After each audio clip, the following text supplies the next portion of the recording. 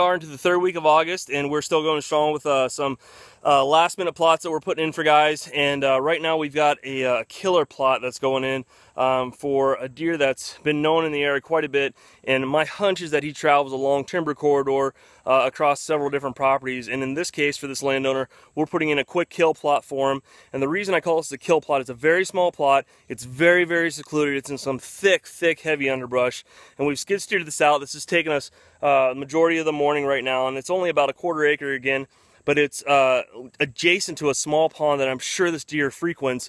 And we don't have any pictures of him yet this year, but this is so thick of an area, it's almost impossible to get a picture of a deer that's traveling through here. So what we're doing is creating that little special kill plot, and we've got several features in this that are in most of our plots. One of those, as many of you see our videos, is a pond. You can see that here behind me. It's a small pond where Shuri visits from time to time, because there just isn't a whole lot of timber ponds around in the area, and that's a big bonus if you don't have any around and you can help create some or nestle up to some like we did in this scenario. You have a very, very high chance of scoring in early summer on a good deer, especially if there's one particular buck that you're after that's a dominant buck. Almost assuredly, if a pond's in heavy cover like this, he's going to be here at some point.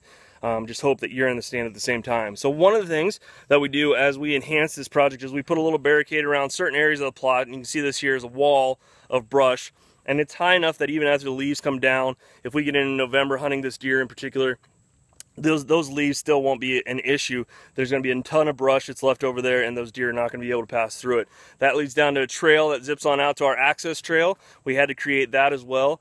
And then behind me here, obviously, is the remainder of the plot. Now, when you get up in the corner of the plot, it's got an extra little piece on it, and we've created kind of an island of trees.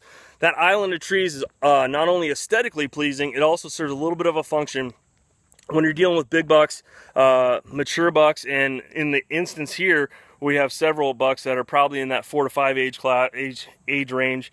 We want to have places where they can rub in heavy cover, and that's what this is basically for. It's a social thing. We want deer to stake their claim into this pond as they move in and out throughout the rut, so that we're bringing new deer into the plot throughout the entire year or throughout the entire fall and winter that may have never been in this area before, that are out trolling around. We want them to call it home too. So anyhow, that's a couple little tips for you.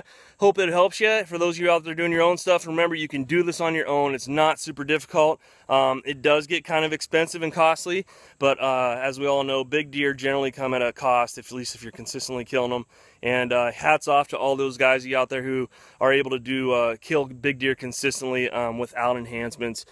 This is just a love for the sport that we have, and we love watching our clients kill big whitetails. So best of luck to you out there, and hope you are having a great day on this awesome summer day with the overcast, and rain is coming probably, it looks like, sometime today for all you who just get in plots. So good luck out there, and shoot straight.